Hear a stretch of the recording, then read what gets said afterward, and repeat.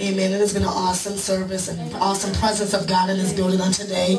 I am going back full. Amen. I came empty with my cup, but I'm going back full. And I just thank God for the word, the preach word.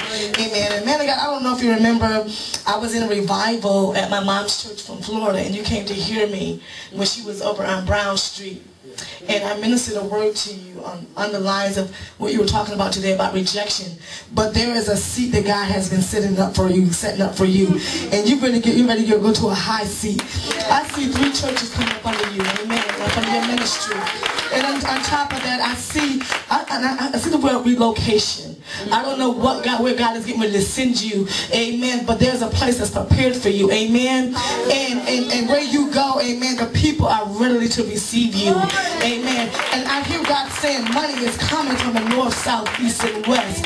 Amen. It's getting ready to overtake you because this is your due season. Amen. It's your due season. And when it's due, amen, sometimes you go through, they say 10 months of pregnancy. Amen. You've been in labor pains for a long time. Amen. Now it's your due season. Amen.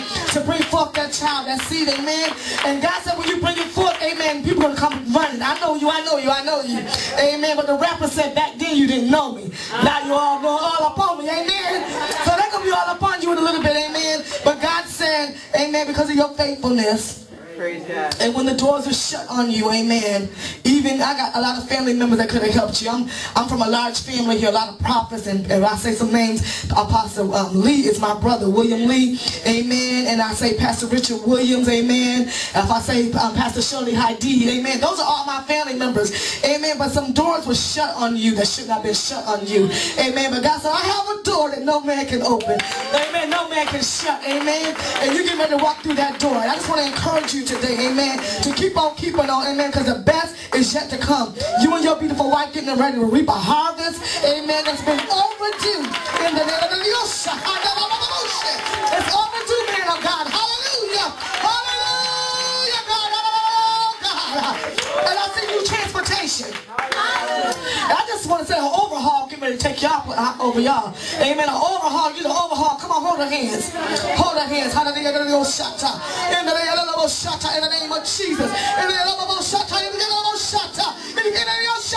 God, be encouraged. Be encouraged. You have not been forgotten. It's your due season. As I touch her, God, in her body, from the crown of her head to the sole of her feet, you touch her. You see that condition right now. In the name of Jesus. Come on out of here, she is healed in the name of every infirmity in the name of in the name of Jesus. Every great mantle is coming up on your life. Great anointing. Because you stood in the gap with this woman of God. Hey God, hey God, hey God. Hey God, hey God, hey God. But I say, in the spirit that the King is coming.